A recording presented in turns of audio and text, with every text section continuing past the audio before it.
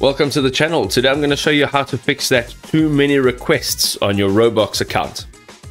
Now, if you are getting this too many requests error, we are going to just break it down. So Roblox will temporarily block your requests when there are too many sent in a short period of time. And this is a protective measure to prevent server overload and to ensure that the platform stability is good for all users, okay? The error also triggers when the platform detects unusual activity patterns from your account or your IP address, signaling potential automated behavior or excessive server strain. So some of the simple solutions, just wait it out. A simple solution is just waiting 15 to 30 minutes.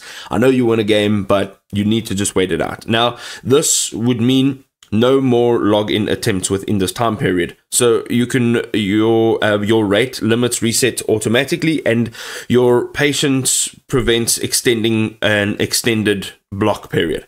You can also restart your router or switch to a different network. So if you have mobile data, or if you're using Wi-Fi, this will help you to obtain a fresh IP address and bypass that temporary restriction.